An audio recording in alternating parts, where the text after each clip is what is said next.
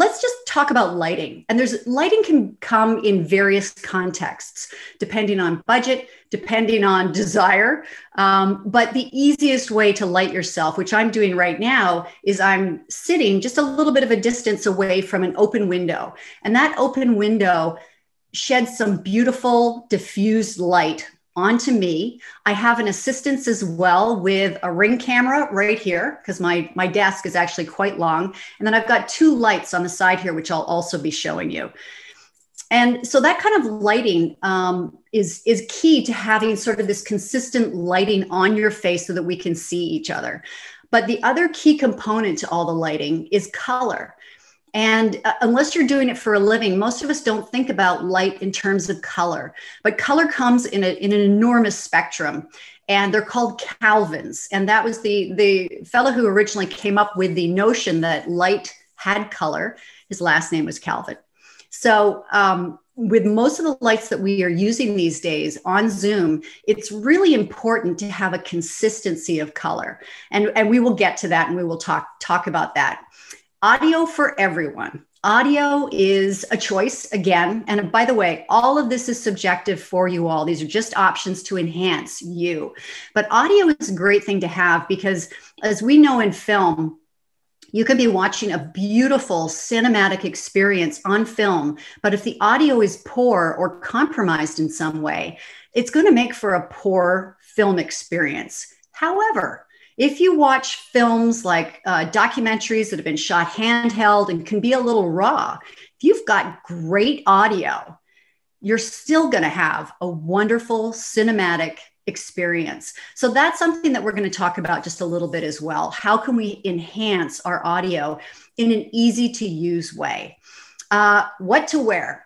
I kind of have a go bag, and we're going to go through this, but I call it the go bag. Anybody that's had babies, I think, knows what the go bag is, or has served in the military or works in production or travels a lot. You have that bag that's available to you when you're racing up the stairs to get to your office and you are still wearing your sweats from wherever you were. You can throw your top on, you can do whatever it is that needs to happen. Just have that easily available for you. And we'll talk about wardrobe shortly, but we're also going to dip into human psychology when it comes to wardrobe. Then we're going to talk about glasses and accessories. I am wearing glasses. I have minimal accessories on.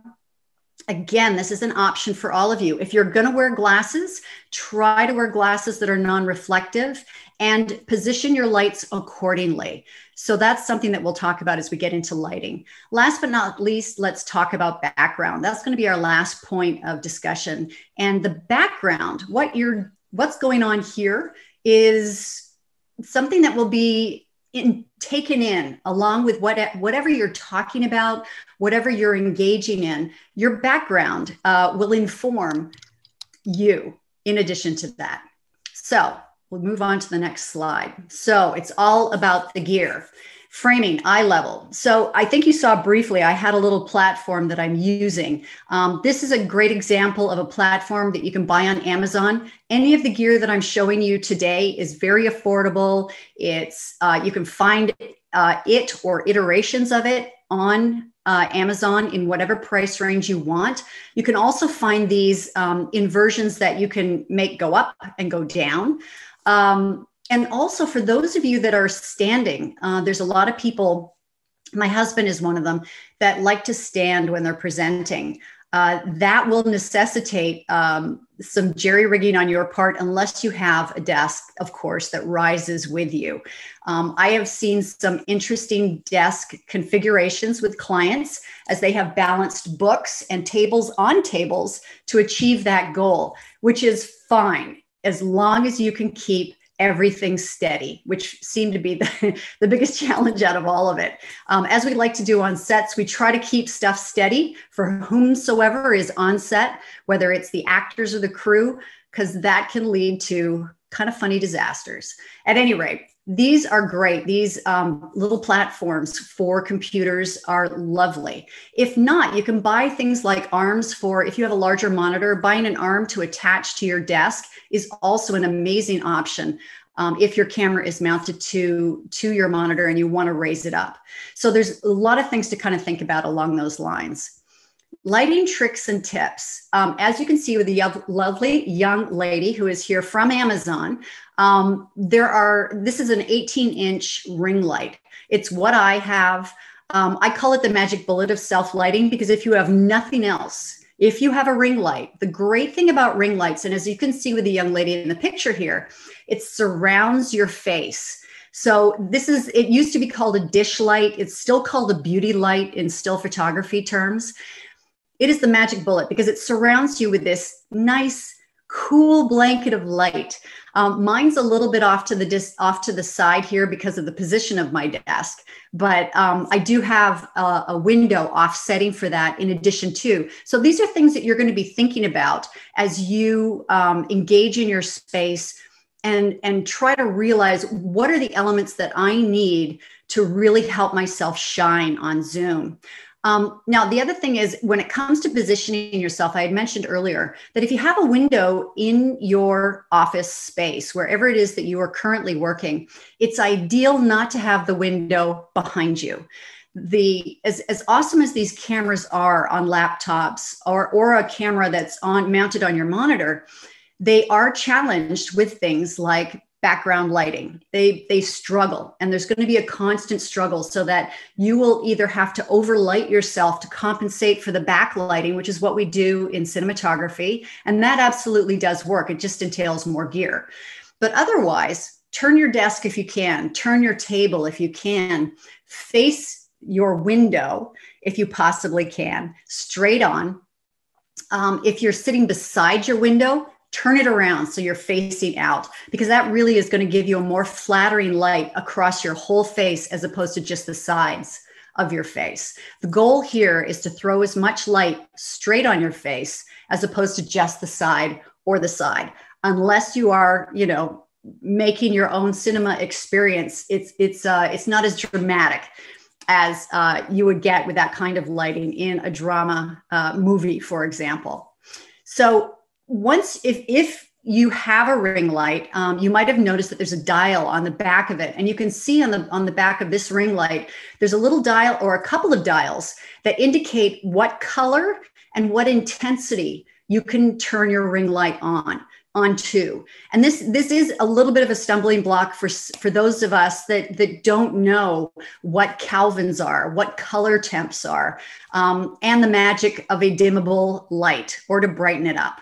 Those things are all great things, typically during the day, because I think all of us are taking meetings during the day and at night. I do business on the East and West Coast, as well as in 2 other countries. So at night, you're going to be lighting yourself a little bit different than during the day, but for all intents and purposes right now, we're going to talk about the day.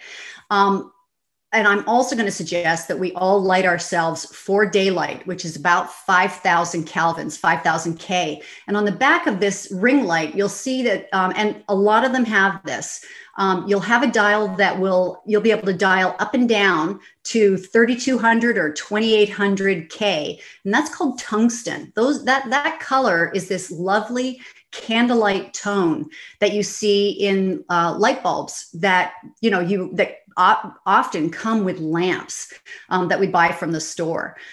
Those are lovely when you are in real life, having a party, hanging out, that sort of thing, but they are not flattering when it comes to lighting yourself for Zoom. This is another area where the Zoom cameras really struggle with what to shoot, because if you have something like a tungsten light with daylight coming in at the same time, you've got very yellow light that is matched up to very blue light. Daylight is very blue by comparison, and they just don't mix very well at all. And these cameras really struggle with this. And what you'll see on your screen when that is happening is that the screen kind of jogs. It goes back and forth, trying to figure out which light it should be calibrating to.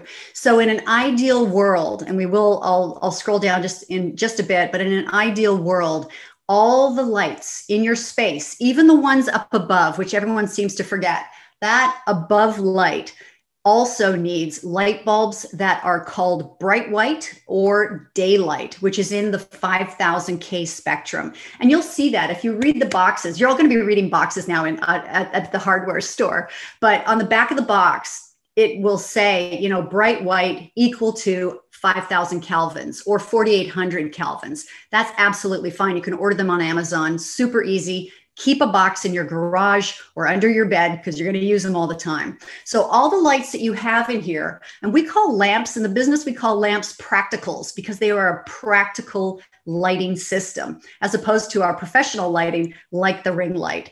So all of your lamps, the above lamp, which I actually suggest that you turn off, having an above lamp, if you have it on, will darken your room if it's your only light source, and it will put shadows on your face that are not necessary and don't live there otherwise. So it really is about bringing that light to the front of your face as opposed to the top or the extreme sides. I feel like I'm directing plane traffic right now.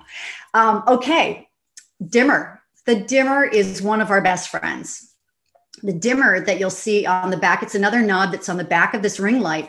The dimmer is something for you to experiment with. You're going to turn it up at night. You're going to turn it down during the day. And depending on the weather as well, you'll find yourself adjusting. Many of the ring lights come with this automatic little remote.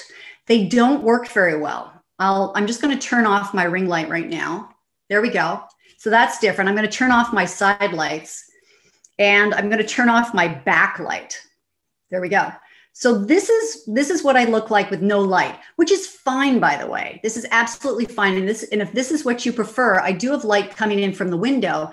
But as this darkens during the day, or in this case, we do have some cloud cover in Los Angeles, miraculously today. It's not the best that you could be delivering. So I'm going to turn on, hopefully the ring light turns back on with this thing. We shall see. Oh, there we go. It's turned back on, and I'm going to turn on my side lights. You guys can see the difference there, I think, too. And I will turn on, I have a little widget for my backlights, which we'll get to shortly. There we go. The backlights help to differentiate my head from the background so that I can be seen just a little bit easier. And if you're wearing glasses, as I said before, you can see the ring light reflecting in my glasses here, but not quite so much. You can see my side lights a little bit in my glasses, but these are non-reflective lenses, believe it or not. So it's minimal reflection that you're getting in these things. Those are all very helpful. So here are the side lights. In my opinion, these things are really worth it because what you're doing is you're creating an additional, we call it a soft box in lighting, where you're getting not only the ring light in front of you, but you're getting a little bit of light on the sides as well if you don't normally. It depends on where your window is. You might have a window on the side. If you do, then balance it out with another lamp, whether it's one of these. The great thing about these lights is that just with a touch, you can see the animation there. They can turn on and off and up. Now they're off really easily. So these are, I love these things, and they're useful all the way around for lighting all kinds of stuff. The trick with these is that it's a fabric shade and it needs to be white because again, what you're going to do is take out the existing light bulbs, I'm betting, that are in there, the tungsten light bulbs, and you're going to put in daylight light bulbs, which have that bluish daylight feel to them. And that's going to be the most flattering, consistent light, which I have done with these.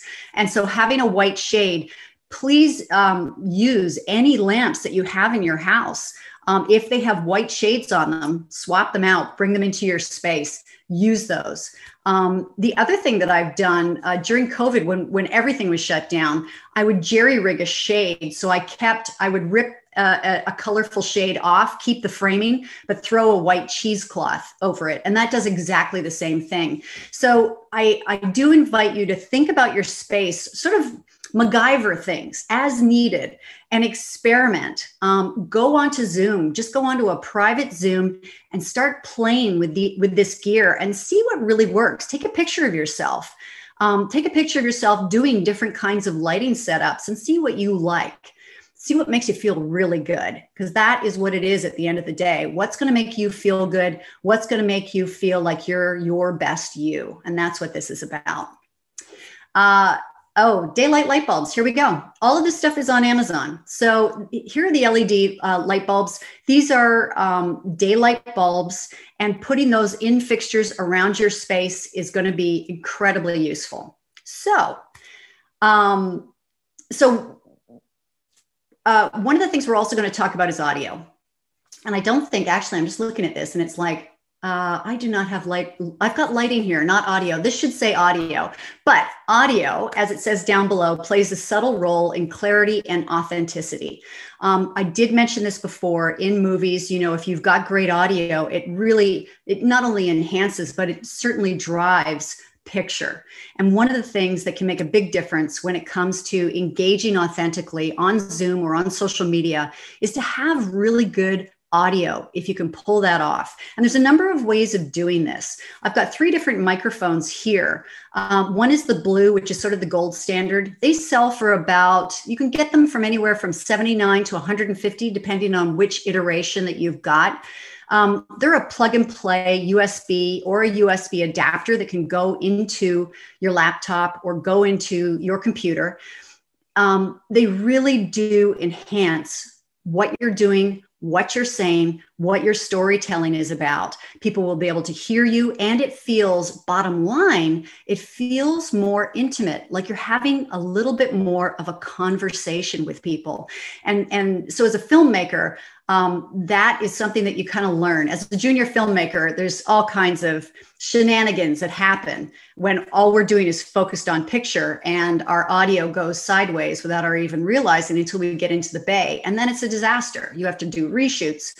So knowing that kind of thing, and also being on meetings and being on webinars with people that use and don't use microphones, and hosting a podcast, it does, in my opinion, really help. So it's something to consider. These options, you can see on the right-hand side, there's a thing called a lavalier there.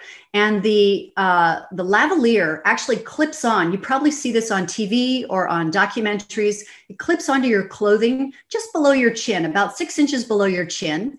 And not to the sides, but really as close to the center of your chest as possible is ideal.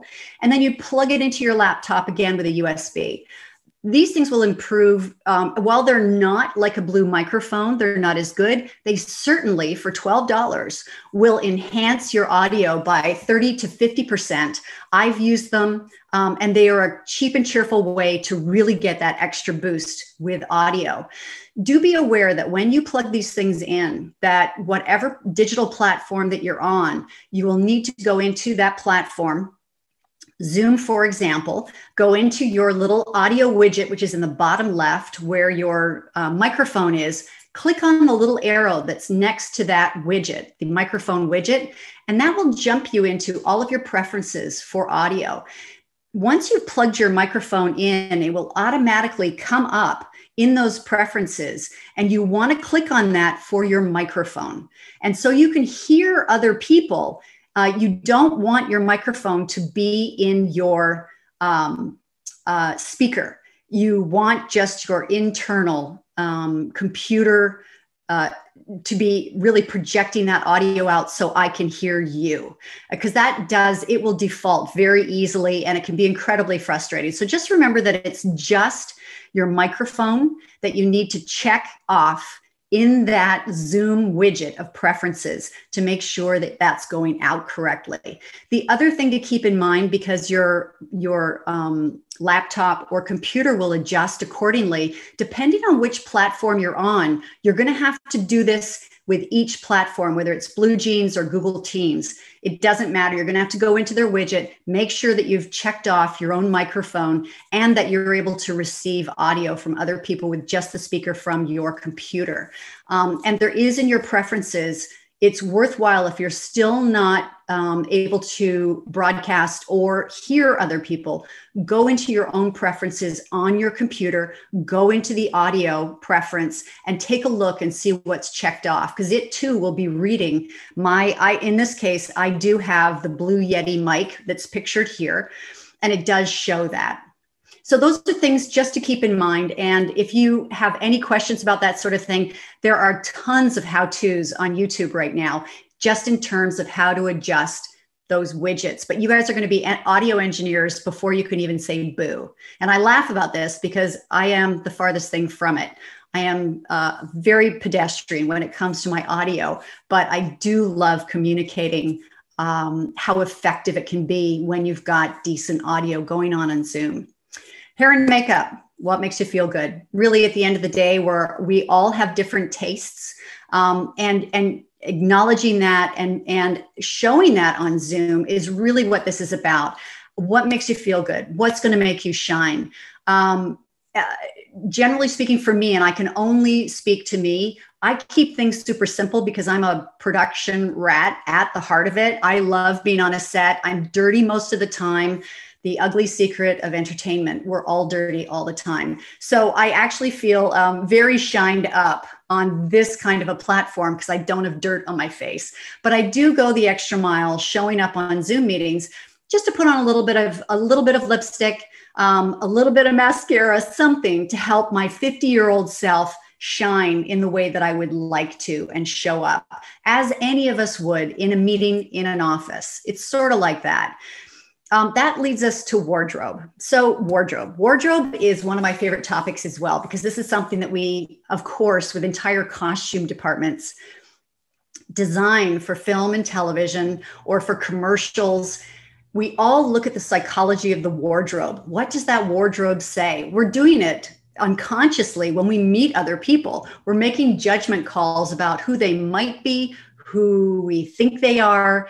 There's all kinds of human biases when it comes to wardrobe. So I had mentioned the go bag before, but within your go bag, what are some of the things that you can consider at this point? Because one of the things that I really can't emphasize enough is that what you see on Zoom is not necessarily how you're received in real life. For example, I never wear a coral in real life. In real life, when I'm on a set or when I'm going to meetings, I'm in my director's black, I'm wearing a leather jacket, I've got my stomping boots on, I've got jeans on. That's my uniform with jewelry and glasses and all of that sort of stuff. I have a sort of meet and greet uniform that I wear out there that I'm not really going to wear here on Zoom. What plays really well on Zoom is color. If you want to just pop just a little bit of color goes a long way. In this case, I am wearing the coral, which, as you will see, I've got a little chart that we're going to come up to. We're going to talk about the psychology of color, but wardrobe is just like hair and makeup. What makes you feel good? What's going to make you proud to be sitting there and doing what it is that you do, whether you're giving a keynote address to the company that you're running or on TED, who knows? My sister's done that. And I can tell you the wardrobe that she went through trying to figure out how she was going to present herself was a whole other conniption. So given that we're all living in this media universe right now, what can we do? I think that if you start testing some of the colors that you might have, go and troll in your closet, as I did, or order a few things on Amazon or wherever your favorite place is. Start looking at color. So just to give you an example, I am going to disrobe, not completely, but I will take off the coral and just throw on a couple of things so that you guys can see most immediately how things can change up. So for blue, for example, I'm just going to hold this up underneath, but you can see even just changing out blue. Blue is my color. Blue is my jam. This is a blue sweater with a cowl neck that I absolutely love wearing. I never wear it in public, but on Zoom, I love this color on Zoom. So this is something that I wear a lot in the winter. It's a little warm in the summer. I rarely wear a white t-shirt. It doesn't do anything for me, even though I wear a white t-shirt all the time when I am off camera. And here's one of my director's jackets. Normally I'd be wearing a black something or another under here. But again, this gives you another perspective of for me, I'd be wearing, I'm just going to change my glasses. This is another thing. I feel like I'm in a tickle trunk trying on all these different things. So I've got my director's glasses on. I'd be wearing heavier jewelry, black t-shirt under here with a big watch and lots of jewelry. And this is how I would present myself as a director. I'm directing a feature doc right now. The first thing I wore in that meeting, that interview meeting, was a whole lot of black. And that's me. And it's probably 75% of the other directors out there. So there is a uniform. Another thing that I absolutely love wearing, and again, this is a choice, is I like to wear white, but I wear white in a jacket sense. So again, it's one of these motorcycle style jackets, and I love wearing these. And it just gives me a little bit of collar up here, because I do have a 58-year-old neck that I'm very proud of, but this motorcycle jacket is a cut that makes me feel really good. And so this is sort of a summer look that I like to have as well. So these are all the things that I just showed you are things that make me feel good.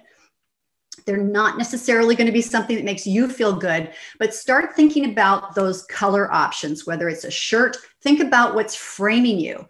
When I shoot people, when I photograph people, pardon me, my husband's always saying, don't say shoot people. When I am photographing people, and we're talking about all these things, we'll do multiple wardrobe changes. I shot the band One Republic recently, and there were wardrobe changes, understandably, but it's not just celebrities. Wardrobe changes give us some options, whether it's our mood or whether it's the audience that we are actually speaking to. Think about what you look like and what you want from the people that you're chatting with. What would be the best way to present yourself to get what you want? So we're just going to go into the psychology of color, because this I really kind of liked this chart. You saw me in the orange originally, in the coral, and that's confidence, success, bravery, sociability, which I hope embody not only me, but all of you all in LeadHERship Global. So if you look at this chart, I think this is a great way of sort of expressing the psychology of color and how this can inform the sorts of things that you're going to wear when you're in meetings. I was doing shoots last fall in New York City. It was a commercial campaign. It was really stressful. We were shooting in Lower Manhattan. We were shooting with a cast of real doctors. And everybody was sort of at a fever pitch all the time because we were all worried about COVID. I was dressing, at the end of the day, I was dressing my crews in sort of almost full hazmat suits, goggles, like the whole 9 yards. But going there, walking towards that end game, everybody was pretty keyed up. And what I would often wear purposefully on camera were blues, so that people would inherently, without even realizing what was going on, they would trust what I was doing, that they would come to some kind of peace with what we were doing because they trusted me. And also to show my loyalty to them, to their brand, and my competency in doing that job. The job came off beautifully. After weeks of shooting, we were so proud of the results. Everybody was safe. And so just keeping this sort of thing in mind as you dress yourself, as you make your choices, is something that I think is really smart. Setting the stage. So we've talked about the background just a little bit. Your background, where you are having your meetings, where you are on Zoom, where you are on social, those backgrounds can make and break what you're actually trying to message out to your audience. I think we've all seen the celebrities during COVID that have had the most wonderful messaging of support for fans and friends, etc. But in the background, there is something going on that's either a little questionable, but it's just something to keep in mind, that when you are on camera, your background is also, speaking of which, needs to be lit. There we go. So my background, for example, I've made some specific choices. This was all stuff that I had in my home office already, but and this might not be everybody's choice, by the way, to do this kind of thing. But for me, I really enjoyed sort of putting elements up here that spoke to me. I've got little plants, I've got film books, I've got travel books, I've got an inordinate number of pictures of my family who are all in Canada. So I'm missing them terribly. But this background really sort of speaks to who I am as an individual to a certain degree. And that's something to consider. Whether you have, she has a wall behind her that is lit. And that is absolutely a great choice as well. But keeping in mind that if you're going to have whatever it is that's behind you, it does need to be lit to a certain degree. Now, mine, for example, I think it's overlit right now. So I'm going to bring it down to 50%. But any of your backgrounds that you've got going on do need to sort of separate you. The camera needs to see you before they're seeing the background. Or I see a lot of people sort of sitting in dark holes, and that's not necessary. And it's so easy when it comes to your background. Is it helping? Really? That's a good question to ask. Is your background helping you in terms of the message that you're trying to deliver? Is it hurting you? Maybe, unless you really give it a look, unless you light it and see what's going on there on Zoom, it might be hurting you more than you think. Or is it really enhancing? Is it going that extra mile to sort of frame you up in a way that's interesting, but not distracting from what it is that you are doing on Zoom or on social media? As you can Karen, see, we have a question too that if I don't mind breaking in for just a second. So Savka said, what would be an appropriate color to wear for a virtual conference facilitation? Well, what's your favorite color? Let's start there. Or perhaps in the psychology of color, what kind of image do you want to project to? Yeah, because it is very much an individual choice. I personally stay away from greens. Green is not a friend of mine. I end up looking yellow in green. So having blue looks good on everybody. I have yet to see, and I've done a lot of portrait work, I've yet to see anybody that doesn't look good in blue, because blue has a number of colors in there, including green, that really do enhance everybody and makes your skin tone look good. So blue is always a great fallback. And the two photos of Portia and Marie are both in blue. So you ladies are not on camera right now, but your photos are both in blue, and I would say that that's a beautiful look.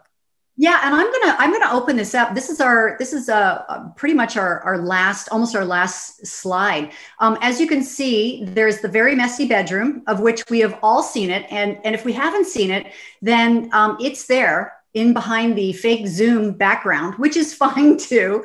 The only problem I have with the fake Zoom background is all I think about when that person is talking is, what is really going on in that background? Like, I'm so curious at this point, I just want to ask them what's going on in the background. So that's the other thing, is part of the authenticity. What is real in your environment? What helps to enhance what's going on so nobody becomes distracted by your message, by what you're trying to do on Zoom? So, while these are wildly different photos of obviously very different rooms, there is the chaos of the messy room is easily righted on any given day. Goodness knows I've been up doing housework at midnight sometimes, but really shove it all under the bed. Fake it until you make it. Just make the bed. Anything that's just in here, just worry about that. Just know that nobody else knows what's going on around your feet. You all know that, or you don't, but you do now. I'm wearing my yoga pants. I have not bothered to put on my jeans. Why do I need to put on jeans today? I'm not up and running around here. So yoga pants are here to stay and thrive. I'm fairly certain in this digital age. But what you got going on from the waist up is going to be critical to how you're presenting yourself otherwise. And your background here, how you light it, is another component. Now, I do a couple of things with the lighting back here. I've actually taken shelf lighting, like kitchen shelf lighting, and put it along the base of the shelves in this bookcase. And it just gives a little bit of a pop.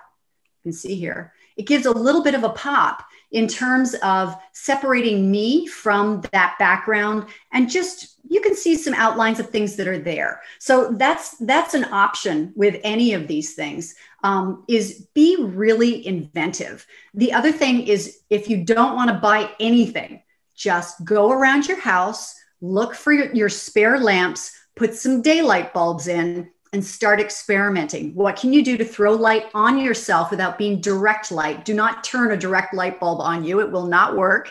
It will not be flattering. It's got to be diffused. But you can do things like put a lamp at the base of the wall behind you, or to the side, of just out of frame. As long as everything's just out of frame, it's amazing what you can pull off with lighting. And just use your available lamps. The other thing that you can do, if you're in a white or in my case, my office is a light blue, you can bounce light against the ceiling. You can bounce light against the walls around you. If you have a very bright lamp that's really too bright to be flattering, bounce that light against the wall, and that will bounce onto you and also create a consistent lighting experience in your room. All right, Karen, we've got 2 more questions real quick. We have 5 minutes left. Yeah. So just real quickly, Faylene said gray happens to be her go-to color, but it's not on the chart. So what would that communicate? I think it depends on what your background is. And it depends if it's a light gray. It depends on your coloring as well. If you feel good in gray, and again, jump onto a Zoom moment by yourself, take a look at what you look like with your background, with your lighting, with hair, glasses, whatever it is that you've got going on. If you feel really good like that, you should use it by all means. I love me some gray, but I don't feel that I pop in the same way on Zoom. When I say pop, it means it's a term that we use all the time with marketing photography, for example. When I'm doing what they call gallery photography for the studios, we're shooting actors in a big white box, and we're putting them into costumes that quote unquote pop, because they're going to stand out from whatever the photoshopping marketing people put onto posters, for example, or into the digital media that they're getting promoted out to, whether that's on YouTube, Instagram, whatever. That costume will pop in some fashion on that actor. So look at that for yourself in terms of the gray. Do you pop when you're in a room full of people or not? You might not want to. And this is something also that I do invite all of you to think about. Most of us do not want to draw attention to ourselves. But the great thing about lighting, the great thing about wearing just a little bit of color, is that it's such a subtle draw. It just helps the human eye to go to you when you're communicating that important message, when you are communicating with your team, when you're delivering a webinar, that sort of thing. As long as you're doing that, you're doing your job. Just to draw just a little bit of subtle attention, it makes it easy for people to see you. So that's my answer. And you don't fade into your background. That's right. Yeah. Sarah asked, I've recently seen a number of people with actual green screen fabric on a wall behind them, presumably for a better quality fake background, and even a background poster behind them. Are there any thoughts? Is that still professional looking, or does it seem to be less authentic? For me, I don't do it because the green background in real life, actually, you can get a real bounce. It depends on how much a green screen, I've lit green screen, and green screen can have a significant bounce onto you. So it really depends, and your surrounding walls. If you're in a white, smaller office, you can end up getting green suffusing sort of what you've got going on. But if correctly done, green screen can be a great enhancement if you've got a background that you want to digitally project onto that green screen. It's not something I recommend, but it's not something that I dabble in very much either. If that makes you feel good, oh my gosh, by all means, run, don't walk, and get you some green screen. But keep in mind, if you're going to do green screen, it's got to be wide enough, and you guys can see this bookcase right here is about 3 feet from the back of my chair. And all told, it's probably a good 6 feet. Yeah, about 6 feet wide. So when you have green screen, you're really looking at it as green screen. If this is 6 feet, you're looking at a green screen that's 10 feet. Can you accommodate for that?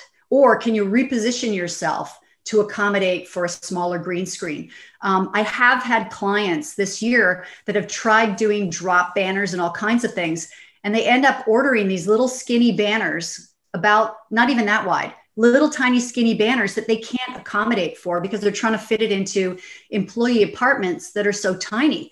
In that case, my opinion, if you can't accommodate for the big green screen in the background, light your background, go that direction. You're not saving yourself any time or money with a green screen. It's just, if you really want to have some fun and that's what your brand is about, go and do it. Okay, guys, we only have 2 minutes left. So Karen, do you want to wrap us up and then I will close us out? Yeah, absolutely. Everybody, I want to thank you so much for coming today. Shining Online is suddenly accessible to all of us, and we do have a sincere interest in this kind of a topic.